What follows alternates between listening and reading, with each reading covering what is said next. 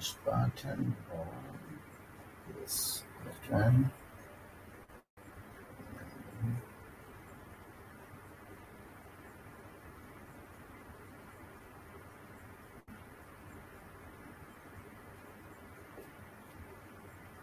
Okay, kwa mfano kama hii ambayo tunaiona hapa, hii hapa.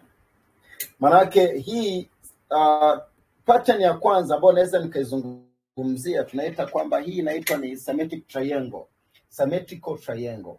Hii hapa ni mojawapo kati ya bullish pattern ambayo unaona hii ilikuwa ni, ukicheki hapa ilikuwa ni 2017 soko lilianza hapo, kulikuwa na movement.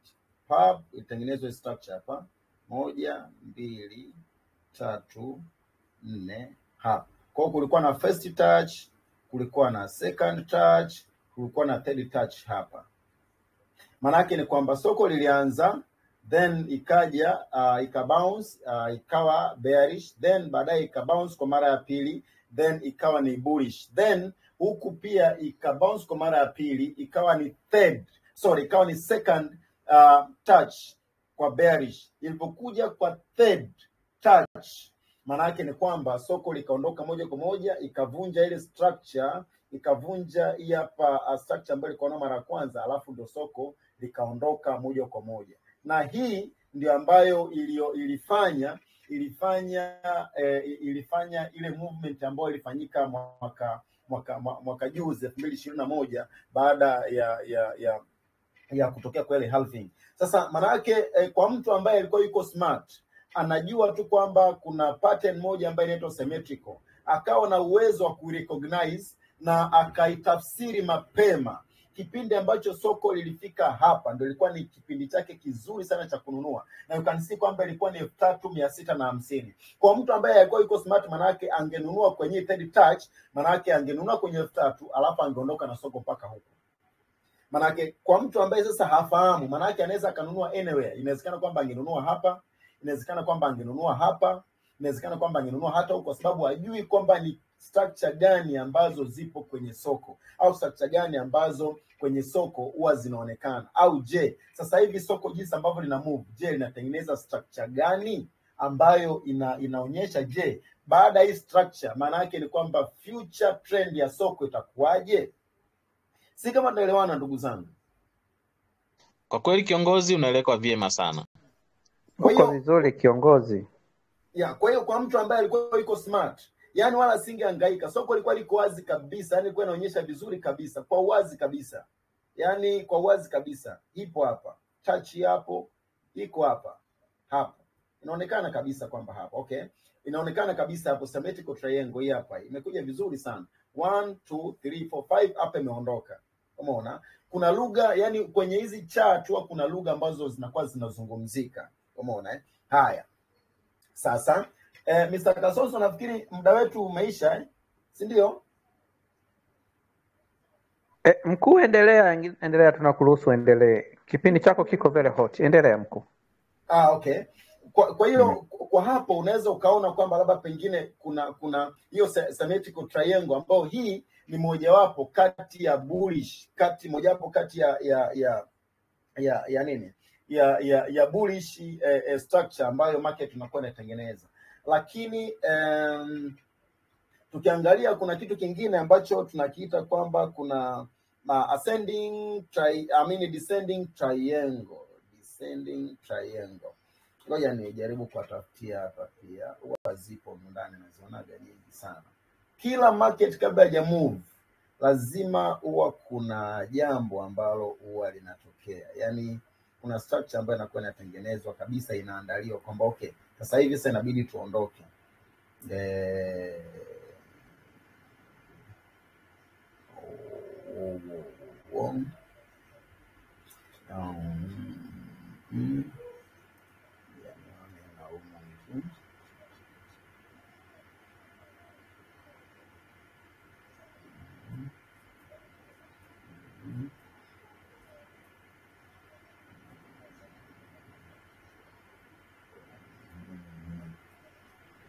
Kama hapa itakuwa inaonekana vizuri. Fulani hapa. Hapa panaonekana vizuri sana. Okay. Sawa.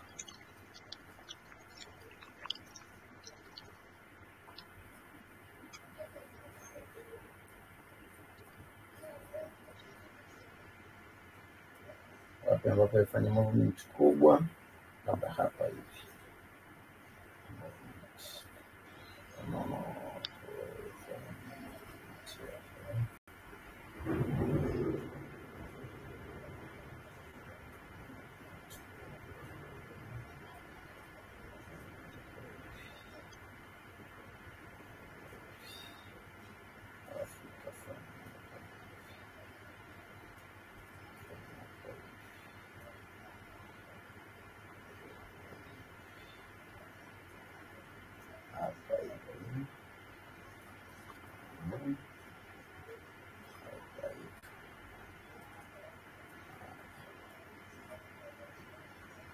Hii nafikiri ndio ile ya juzi hapa nadhani.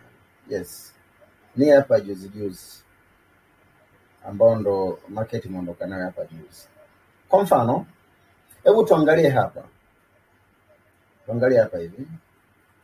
Ukijaribu kuangalia, unaona kama hapa hivi tulikuwa na it is like ranging market. Kwenye ile eneo hapa, kama kulikuwa na ranging market hapa, kwa sababu hakuna movement ambayo inaeleweka kwenye ile eneo ile hapa ambapo nimeweka rangi nyeupe. Like kama kulikuwa na ranging market hapa. Kwa hiyo kama soko lilikuwa limesizi kwa sababu ilikuwa inacheza kwenye price mule ndani. Kwa inacheza mule ndani. Kama hapa hivi ilikuwa inacheza mule ndani, mule ndani. Lakini baadaye ikaja ikatengeneza sasa. Baadaye ikaja ikatengeneza hii structure hapa. Ikaja ikatengeneza here pattern here. Very clear pattern here. A very clear pattern. This pattern here. Very clear pattern. Simple and clear pattern. Kuonesha kwamba pamoja na kwamba ile zigzag movement ambayo ilikuwa tunafanya sokoni, sasa hivi tumeimaliza. Kwa hiyo kabla ya maamuzi ya kuondoka ni lazima itengeneze pattern. Ni lazima itengeneze. Haiondoki tu hivi hivi. Yaani lazima iweke kiashiria kwamba sasa hivi tunaondoka. You say this one. Ikaivunja, ikaja trap. Hii ilikuwa ni trap kwamba okay jamani tuna drop, then ikavunja hii structure, then soko likaondoka. Kwa hii ndio ilikuwa ni movement mkubwa ambayo hii ndio ilikuwa ni bullish trend ambayo ilikuwa ni kubwa imefanyika. Lakini pia ukija kuangalia unaweza ukaona kabisa kwamba hapa kwenye ile eneo hili lot, eneo hili hapa lot. Hii hapa ni just a ranging market. Hii hapa ni ranging market. Ndio alikwambia kwamba sasa BTC inapanda, huyo haelewi. Hapa inapandaje wakati bwana inacheza mumu? Unaweza kuona. Tazama hapa. Tazama, inacheza mule. Huko mumu, iko mumu. Bado iko mule. Lakini itakavyo break ili eneo hili. Hili hapa. Manake ika break ikafika kwenye level ya 25 na something huko. Au ikafika kwenye level ya huko 2021 manake tayari itakuwa imesha break. Break hii ranging market ambayo tunayo hapa. Unaona kabisa hii ni zigzag movement. There is no serious movement here hapa. Na lakini ukiajabu kuangalia hapo unaona kabisa break hii structure, ika-push forward vizuri kabisa. Sasa hiyo moja kati ya pattern ambayo inapatikana kwenye market. Kuna mtu mwingine ambaye natamani nafikiri yeye haja moyo wake kujua kwamba sasa hivi BTC inaelekea wapi labda.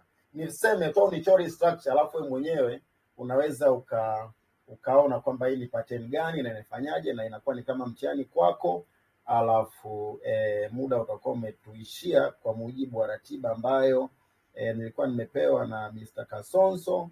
Then from there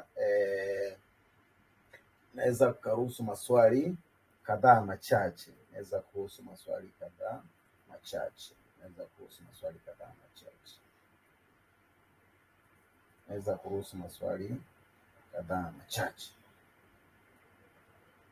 Haya.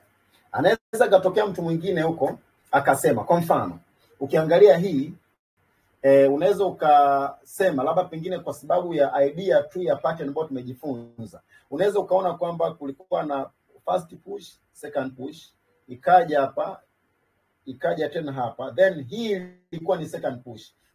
Kwa juu huku hii ni first push. Second push ndio hii hapa ilikuwa, second touch ndio ilikuwa ni hii hapa ambayo soko lilifikia kwenye ile bei ambapo ndio soko lilipoanza kushukia. Kwa mara ya kwanza iliposhukia ilikuwa ni kwenye highest price ya mwaka 2017, hii ilikuwa ni ya kwanza. Ya pili ni kwenye highest price ya mwaka 2021 ambao hii hapa ya kwanza, hii hapa ya pili. Sawa? Ambapo kwa kutoka kwa touch ya kwanza ya bullish, hii ilikuwa ni 2017, alafu ikaja 2019 ndio tukaondoka nayo 2021. Hii ndio ilisababisha sasa bullish 2021. Kwa hiyo sasa mtu mwingine anaweza akafanya hivi, anaweza akawaza hivi, na pia atakuwa ni mtazamo wake.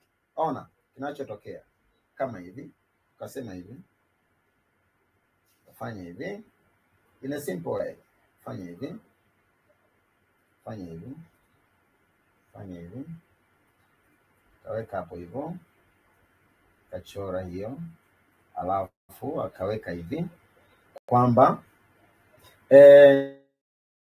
kwa sababu itoka hapa ikaja ikafika hapa, maana yake ni kwamba hapa pote kuna gap. Kwa hiyo inaweza ikaja ikafill hii gap, alafu ikatengeneza pattern, alafu ikaja huku. Kwa akasema kwamba itakapofikia labda pengine kwenye next halving BTC itafika $160,000. $160,000 kwa sababu gani? Kwa sababu mara ya kwanza ilitouch kwenye huu hapa mstari, mara ya pili ikatouch kwenye mstari karudi, mara ya tatu itakuja itatouch na kwenye mstari huu. Kwa hiyo baada ya hapo ikija kutouch hapa, then ndo soko litarudi tena chini.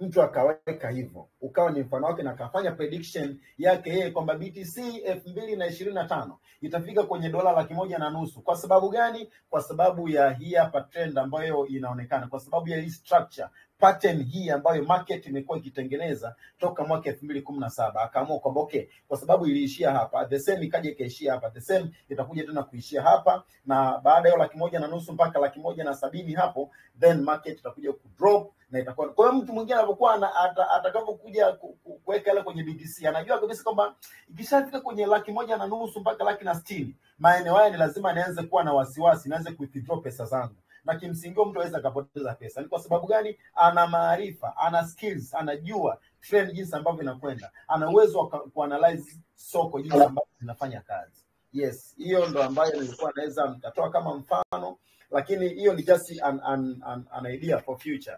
Kwa hiyo nimeonyesha tu namna gani jinsi ambavyo technical analysis inaweza kuwa na muhimu kwa mtu kuweza kufahamu. Naomba niishie hapo kwa sasa, Mr. Kasonzo. Thank you very much.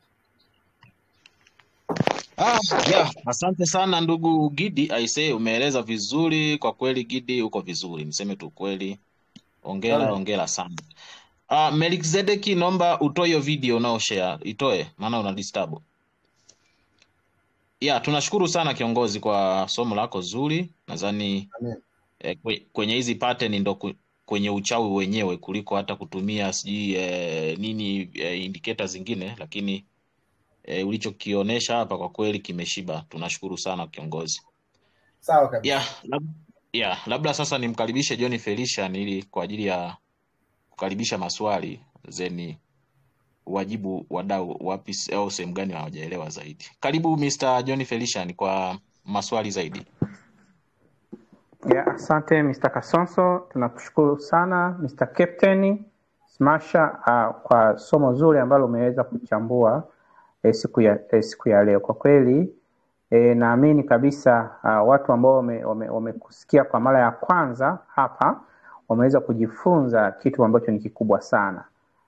Unajua soko la crypto kwa kweli huwezi ukasema kwamba uko competent sana. Kwa hiyo mara nyingi mimi napenda tu kwamba you are to learn in every day. Kila siku tunajifunza pia kutoka kwa wenzetu. Kwa hiyo hata mimi hapa umenibrush vizuri kabisa, nimeweza kupata vyema. Basi bila kupoteza muda, basi huwa tuna kipindi cha maswali na majibu kwa wadau wetu ambao wameweza kuhudhuria kipindi cha leo, waweze kuwa free kabisa kwa ajili ya kuweza kuuliza maswali. Basi niwakaribishe ninyi nyote kwa ajili ya kuuliza maswali na maswali yatapatiwa majibu hapa hapa. Karibuni sana, karibuni sana.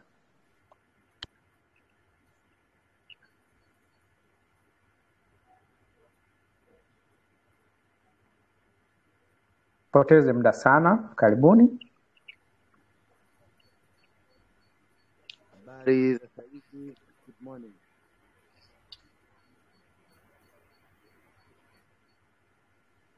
Ya karibu Kinas, karibu. Halo. Halo. Yes, Masudi, karibu. Asante. Habari jamani? Salama kabisa. Karibu mkuu. Sawa, shukrani. Tunamshukuru mwalimu wetu kwa somo zuri. Sasa mimi nitaka nifahamu muda upi ni mzuri zaidi katika kufanya hii technical analysis kama alizokuwa anatutolea hapa. Time frame ni ipi, au labda time frame gani uitumie kwa malengo gani? Swali zuri. Liende moja kwa moja kwa captain wetu hapo, Mr. Smash, karibu. Okay, brother, technical analysis tunasema kwamba tunaanzia kutoka kwenye higher time frame kwenda kwenye lower time frame. Kwa maana kwamba higher time frame, let's say kama ni monthly, kama ni weekly, kama ni daily, manake inakupa picha ya kwamba trend ni ya wapi. Je, trend iliyopo sasa hivi ni bullish au bearish, au labda pengine ni consolidation market, au kama ni zigzag market. Kwa hiyo trend nzuri tutaipata kwa kuangalia kwenye higher time frame, ambapo sasa watu wengi au mimi naweza kurecommend kwamba it is better ukatumia daily au weekly chart. Inakupa picha nzuri sana ya kuweza kufahamu kwamba okay, kumbe trend ya soko ni hili. Ukishafahamu trend kwamba trend ya market ni bullish kwa kupitia daily au weekly, au sometimes kuna watu wengine wanashuka mpaka kwenye 4 hours time frame. Sasa ukishakuwa umefahamu kwamba okay, trend ya soko ni bullish, manake unakuja sasa kutokana na namna yako, ufahamu wako wewe wa namna ambavyo au viashiria vyako au sababu zako zinazokufanya uingie sokoni, au confirmation yako ambayo inakufanya uingie sokoni. Watu wengine wanatumia lugha ya labda pengine hiyo ni unatumia tunaita nini strategy gani ambayo unaitumia. Strategy hiyo au ufahamu huo au maamuzi yako, sababu zinafanya unafanya maamuzi ya kuingia sokoni, unakuja kuangalia kwenye time frame ndogo. Inawezekana kama ni 15 minutes, inawezekana kwamba ikawa labda pengine ni 30 minutes, inawezekana kwamba ikawa ni 1 hour minute. Kwa mfano hivi, ukiangalia hii chart, hii ni monthly chart. Kwa kwenye hii monthly chart naita kwamba ni top down analysis, kwa maana kwamba unatoka kutoka kwenye higher time frame kwenda kwenye lower time frame. Kwa hiyo kwa weekly analysis, mfano hapa unaona kwamba kulikuwa na push hapa, kulikuwa na hii structure hapa ambayo market tengeneza. Kwa hiyo hapa ilikuwa ni double top, unaona kulikuwa na touch ya kwanza, touch ya pili, double top pattern ilitengenezwa kwenye resistance. Kwa hiyo hapa double top pattern ndio ilikuwa ni kiashiria kwamba market sasa hivi ina drop. Tukawa hii hapa ilikuwa ni bullish, then ikatengenezwa M hapo, market ikaanza ku drop. Kwa hiyo sasa kwa kufikia ile eneo hapa, baada ya hili tukio hapa kutokea, maana yake hii pattern ambayo ni double top ilikuwa ni kuonesha kwamba this time around market now is not bullish anymore, market ni bearish. Kwa hiyo tayari kwa kupitia hii hapa weekly chart tumesha determine kwamba okay, now market is bearish. Sawa. Baada ya kujua kwamba ni market ni bearish, maana yake maamuzi yako yoyote ambayo utayafanya ili usitrade against trend, ili usiende tofauti na trend jinsi ambavyo ilivyo, maana yake ni lazima utatafuta entry zote ambazo utazitafuta wewe itakuwa ni entry za kusell. Kwa sababu gani? Umeshajua kwamba hili soko linaelekea chini. Kwa hiyo sasa tumeona hapa juu ndo tuliona mwanzo hapa juu hapa, sorry, tuliona hapa mwanzo kwamba ili soko bwana inaelekea chini. Sawa. Sasa mfano twende kwenye H4 4 hours. Kwenye H4 hapa nikuonyeshe kitu jinsi ambavyo kilivyo. Kwenye H4 hapa. Uone hapa. Ukishaona hiyo, umejua kabisa kwamba market trend yake sasa hivi ni bearish. Maanake wewe sasa unacheza na bearish pattern zote ambazo zitaonekana kwenye soko lako. Kwenye hiyo bei yako ya soko, movement yako ya soko, utakachokiangalia wewe zaidi kikubwa ni bearish structure ambazo zitakuwa zimetengenezwa. Sasa kwa mfano kama hapa hivi, na cheki kuonyesha hapa pattern. Si bearish. Okay, sisi tunatafuta bearish patterns in the market. So we're looking for bearish patterns. Na look for bearish pattern kwa sababu gani? Tayari soko lilishatuonesha kwenye higher time frame kwamba bwana hapa sisi price yetu sisi inaenda chini. Kwa mimi nitaangalia bearish patterns kwenye market. Bearish patterns ndizo ambazo ndaziangalia. Wala sio tatizo. Haya. Unaweza ukaona kwamba hapa juu hapa ndipo ambapo tuliconfirm kwamba this market now is bearish. Kwa hiyo humu ndani kote kuna pattern, lakini hii ilikuwa ni ya wazi sana. Unaona kabisa kwamba kuna movement hapa. Unaona hii hapa. Pap pap pap pap. Manake moja, pili, touch ya pili, touch ya tatu hapa. Ikaje ka break. Manake ni kwamba unaona jinsi ambavyo soko lielekea huko chini. Manake sasa wewe hapo labda pengine unaitumia H4 kama ndo kutafuta entry. Manake kwa kupitia hii pattern hapa, manake ilikuwa ishakupa uwanja mzuri sana wa baada hii break up hii hapa. Manake ilikuwa ni confirmation kwamba sasa tunaenda chini. Tayari unakwenda zako, unaingia kwenye soko, unatulia zako kimya, unasubiri. Watu wanapiga kelele itapanda, wewe umetulia zako tu. Kwa sababu tayari ushaangalia kwenye higher time frame kwamba trend ni ya wapi. Trend kumbe ni ya down. Wewe unaingia zako kwenye market. Mtu mwingine anawezekana kwamba H4 ikawa ni kubwa kwake kutokana na mtaji wake. Akaamua kwamba no, labda pengine mimi niende kwenye labda pengine H1 time frame. 1 hour time frame. Yeye ndo ambaye anaitumia kutokana na strategy yake labda pengine kwenye market. Anaangalia kwamba okay, je, kuna structure gani ambayo inaweza ikatengenezwa hapa? Kuna pattern gani ambayo mimi naweza nikatumia kwenye soko ili niweze kufanya maamuzi ya kuingia? Kwa sababu mwisho wa siku kinachotupa nguvu, kinachotupa maamuzi ni pattern ambayo inatengenezwa. Yaani soko inapokuwa inashuka, manake kuna maandalizi fulani ambayo soko lilikuwa linafanya, ndipo ikadrop. Ndipo ikadrop. Sasa tuangalie kwa mfano hiki kipande tu hapa hiki. Hiki kipande tu hapa hiki. Hiki hapa. Hii ni H1. Unaona hiki kipande hiki hapa. Imetengenezwa vizuri kabisa. Imetengenezwa vizuri mno.